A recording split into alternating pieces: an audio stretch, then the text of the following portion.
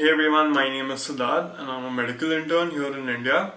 Currently I've given my USMLE Step 1 exam and I've passed it.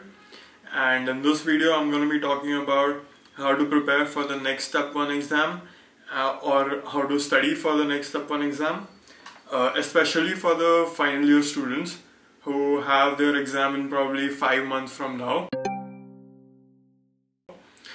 And in previous videos I've already discussed about the NExT notification and the gazette that they had released, which talks about all the topics that are included in the NExT Step 1 exam, and also the distribution of the questions and what kind of questions are going to be asked in NExT. And so yeah, this is the same exact thing that is present in the NExT notification, which is that medicine, surgery, OBGY will have 120 questions and pediatrics, CNT, Ophthalm will have 60 questions each. So that makes medicine, surgery and OBGY one of the super important topics, and I would suggest you do the same resources that you have been using, like Marrow, DAMS or Prep Ladder or whatever that you guys are using, and focus more on the INI CET questions related to it. And I have the Marrow notes because I used to do Marrow from it, and I can see that it's very extensive already. So I don't think you're missing out on any of the clinical aspect of the theory part. And I feel having done these modules from Marrow, they are very good and they explain a lot of things that is needed for the exam. And also something that I would recommend you guys do is do medicine along with physiology and pathology, and do surgery along with anatomy, biochemistry and pathology. And OBGY you should do it separately. And the thing is that 120 questions for OBGY is a little bit too much, but I think you can definitely manage it with the Marrow notes that are present and do from those. Dr. Sakshi Arora from Marrow is definitely an amazing professor, and I still remember a lot of things that I did back in my 2020-2021 year. The next important subjects are ENT, Ophthalm and Pediatrics. Definitely they have 60 questions each, so keep on doing the same things like Marrow, DAMS or Prep Ladder. Plus you should also read your third year textbooks in the third year, and since you guys are already in your final year, you should solve more INI CET questions and more clinical knowledge style questions. 60 questions each from these short subjects is a little bit too much, but I think definitely there will be some questions that are repeated and in the same exam, and just trying to ask the same question from a different point of view or tackling something that is relatively similar. And now moving on to the less important topics like anatomy, embryology, like the first and second year topics, which have only 10% weightage according to the notification. And I would suggest you do all of these topics from the first aid for the USMLE Step 1. This is a picture of my first aid for the USMLE Step 1. This is the book right here that I used for my USMLE Step 1 exam, and it contains all of these topics like anatomy, embryology, physiology, biochemistry, microbiology, pathology, pharmacology. FMT is not included in it, but PSM, orthopedics and psychiatry is included in it. And I'll show you guys with examples on each topics and how you can study for it. For example, anatomy and embryology, before each clinical section like the cardiology or GI system, they have the anatomy and embryology relevant for that system, and they only give the most relevant things that are important. You can add information that has been asked already in the previous year INI CET questions, and just note down some topics. Like I've noted down a lot of things from the USMLE Step 1 point of view, but you can add it from the INI CET point of view. This will be a fast way and easy way to revise anatomy and embryology and move on to the next part. And this is an example of embryology. They've given a lot of illustrative diagrams with labels and everything. They also give the most important points on the right hand side of the page, so you can just read those, like patent foramen ovale can cause a paradoxical emboli with patients who have an ESD. So what you should do is take the most important points from here and apply it to the pathology and the congenital defects that are given in the pathology section.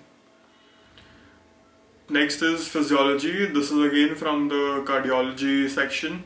It also gives the pathology with it, like the different types of murmurs, and some presentations are also given, like aortic stenosis is presented with syncope, angina, dyspnea on exertion, and there is calcification in older patients.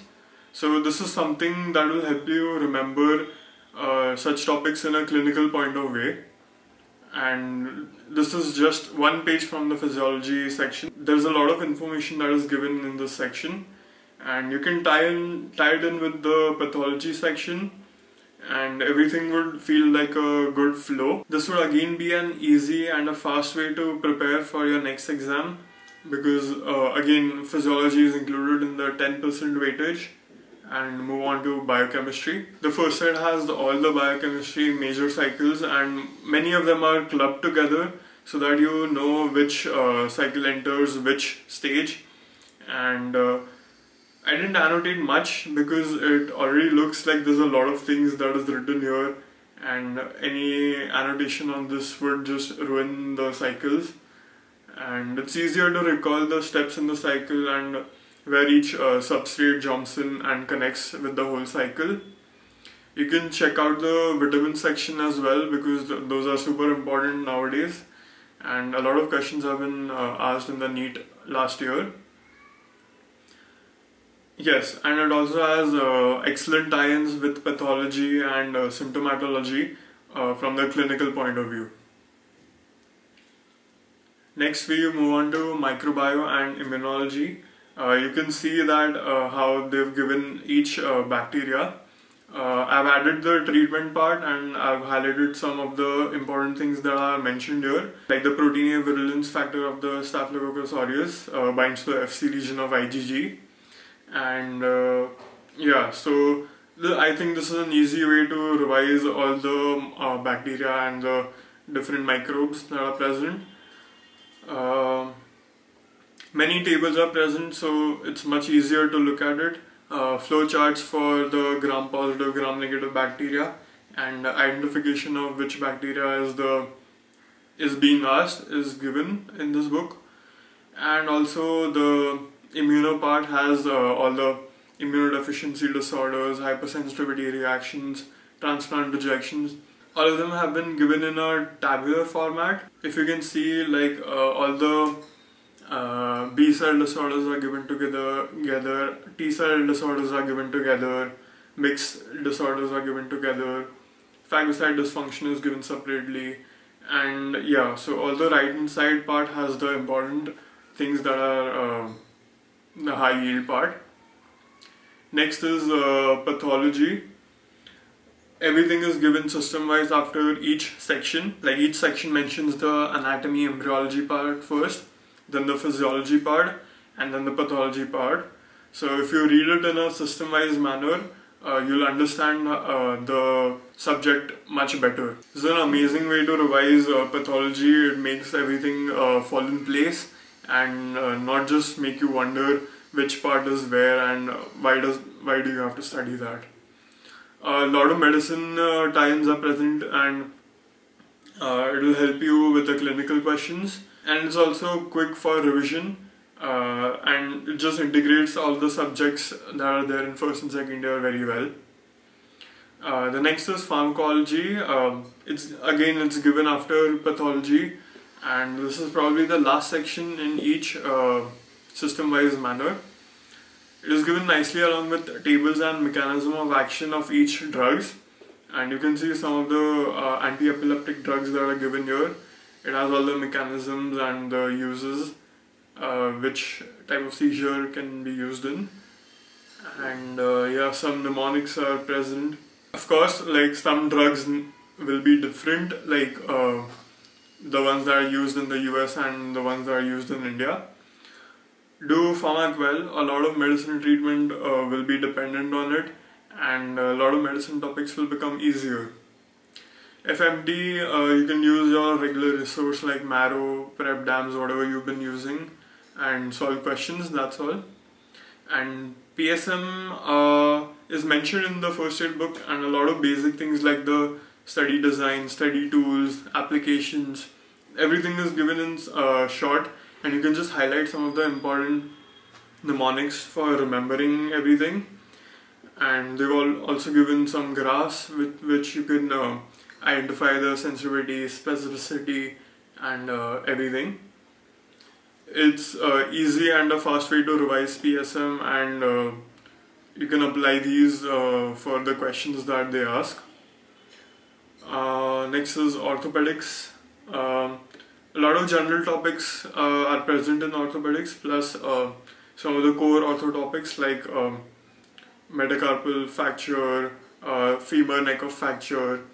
A lot of things are given in this book, and you can just revise it, and I think that will be enough for your medicine tie-ins and surgery tie-ins.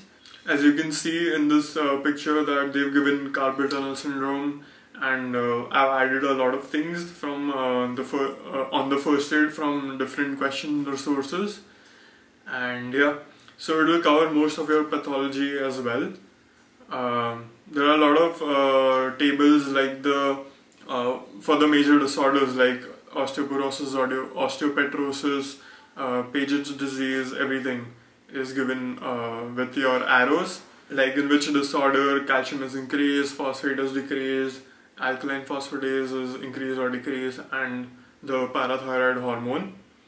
They've also given bone tumors in short, and the mnemonic that they've given here is that benign bone tumors start with O, and they are most common in boys, like the osteochondroma, osteoma, osteoid osteoma, and osteoblastoma. So yeah, this will be very easy to revise and just go through it quickly. And the last is psychiatry. Most of the psychiatric topics are covered, and they've given in a lot of detail as well. Important diagnostic points for each psychotic disorder, and how to differentiate between the similar disorders like schizophrenia, schizophreniform, schizoaffective, schizotypal. All of them have been given, and you can revise it before the exam, and you will be able to do most of those questions correctly.